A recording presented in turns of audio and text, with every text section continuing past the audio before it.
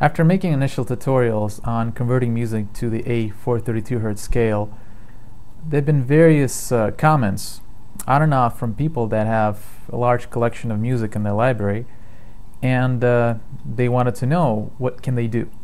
How can they convert their whole entire library to 432, since doing it one by one, the way I was showing in my tutorials, it's a pretty time-consuming task. So in this tutorial, I'll show you how to do batch conversion in Audacity. There is actually a way to do it, and I'll show you a step-by-step way to do it, so that you can basically just open up your files, run this batch, and I do suggest to leave it overnight or so, because it will take some time. But this way it's an automated process, and you don't have to convert each song one by one. So let me show you how to do it. Okay, so let's start doing our batch conversion. I already have Audacity open here. Let's go to File, Edit Chains, and this is what batch conversion is called in Audacity. And here you can see there's already a default chain that's created with Audacity. I'll give you a fast rundown of the way it works. You see this is the number of processes, the first, second, and third sequence in the process. And what this conversion does, called MP3 conversion, is that it opens a MP3 track, it normalizes it, and then exports it. So basically, if you have a library of a bunch of tracks that have that are of various sound levels, and you know when you're playing a track after a track, you don't want to raise volume, then lower volume, then raise volume once again. So what this chain was created for was to normalize the sound levels of all your tracks, so that you don't have to play with volume anymore, and you can just listen to them. So we're going to create our own chain right now. Let's click on Add, and let's call it Converting from 440 Hz to 432 Hz. Before moving on with this chain conversion, I want to emphasize one important point. When you're doing a batch conversion, it's already assumed that there's a specific similarity between the files that you're going to be inputting. Since we're creating a batch conversion that changes the tuning of each individual track, it's already assumed that each individual track is in the same input frequency. In this case, we're assuming that each track is in the 440 Hz frequency. So when you're converting your library, please make sure that every single track that you're going to be adding to the batch is already in 440 Hz, or whatever frequency you're going to be setting this batch to be in.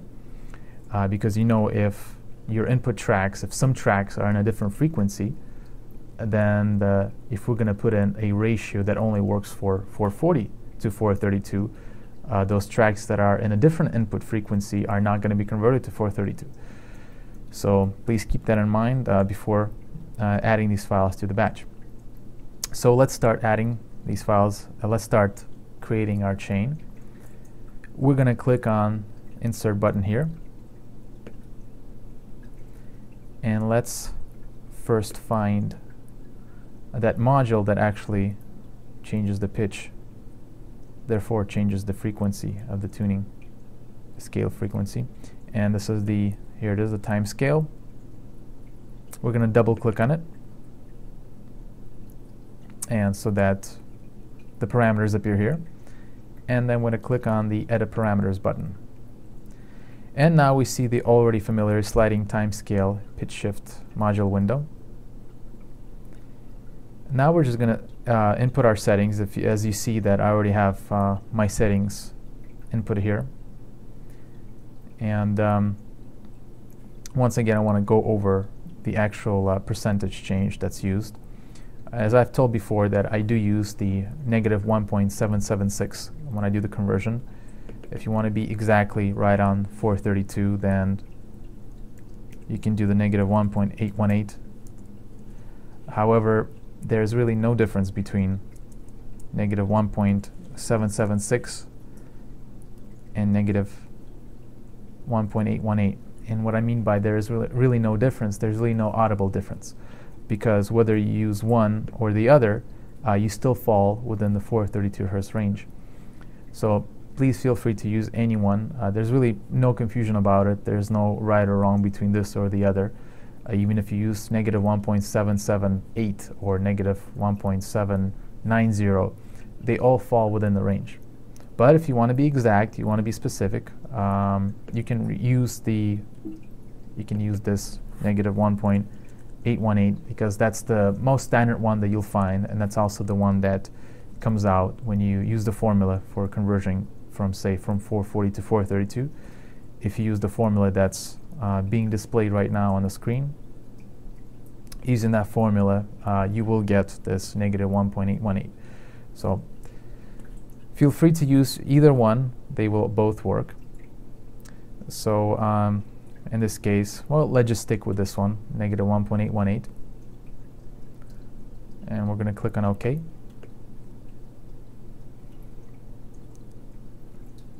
And we're going to click on OK one more time. And as you see, our first parameter has been already created.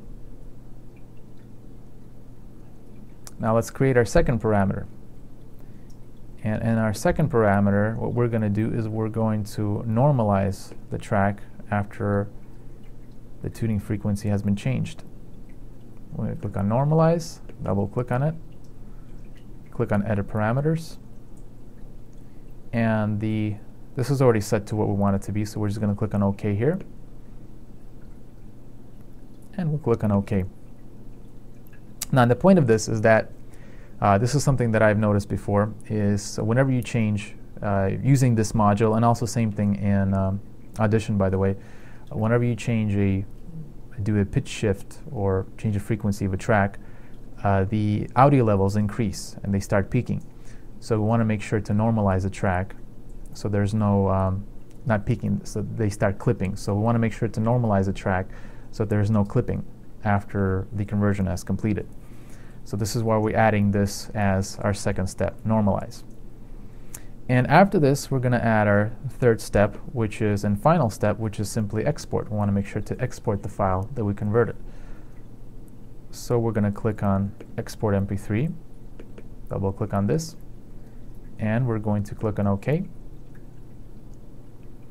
And once again, we're going to go through our chain of events. We convert it from 440 to 432. Then we normalize it. Then we export it. And this is what happens to every individual file that is run in this chain. So we'll click on OK. And now let's see this in action. We're going to go to File, Apply Chain. We're going to select our newly created chain, converting from 440 Hz to 432. And we're going to click on the Apply to Files button. When selecting files for processing, I created 4 test files, and these files are in 440 Hz. I already checked, so we're going to select them. Click on Open. And the process has started. Now, as I've already mentioned before, this process will take some time because you're doing a batch conversion on many files in your music library, and also you're doing a high quality method conversion, the sliding time scale pitch shift method. So I do suggest running this overnight, and depending on how many tracks you have, I've had some people email me telling me that they have a 40 gigabyte that is a library of music files that they want to convert. This will take some time, and actually may take more than one night to do it. So depending on the size of your music library, you may even want to do several batches, because this also depends on your computer processing speed. So perhaps you may want to try out with doing maybe 30 or 20 files at once overnight and see how fast it does, and then you may want to do more or less. Okay, so now that our chain has completed, what has happened is that, and this is something that you'll notice, a file has been created called cleaned, and that file will be in the same directory where your original files were that you used for this batch processing. And when you double click on that file, inside it will be the tracks that were converted. This is what Audacity does by default. They create this folder called cleaned, and the files are going to be there. Okay, so this completes our batch conversion process. And a couple pointers that I wanted to make regarding this is that you may have a couple questions or a couple issues that you will come by when doing this, especially if you just freshly installed Audacity. And first of all, you may not have the MP3 exporting module. And this is because Audacity does not come with it by default. It needs to be added as a separate library. And to do this, basically, well, first of all, you want to check whether you have it or not. And let's first do this. Let's go to Audacity, Preferences. And in our libraries, if this is empty, if it doesn't say lame and this version number, then you don't have it installed, and this means you cannot export as MP3s. So you just need to click on this download button here. It will take you to a page where you can download this module, install it, restart Audacity, and then you'll be able to export as MP3s in order to complete this chain process, or even on an individual level. Second of all, the other question that you may have is, in what format is, or in what bit rate rather, is the MP3 conversion is doing the processing? What's the bit rate of my output MP3 files? And to do this, to check on this, basically, it's using your default bit rate that you used to export your previous MP3 files in Audacity. If you haven't done that before, let's just do our first. Let's pretend that we just install Audacity for the first time, that we just also install this MP3 exporting module. So let's just open up our track. This is one of the tracks that we already used, chest track.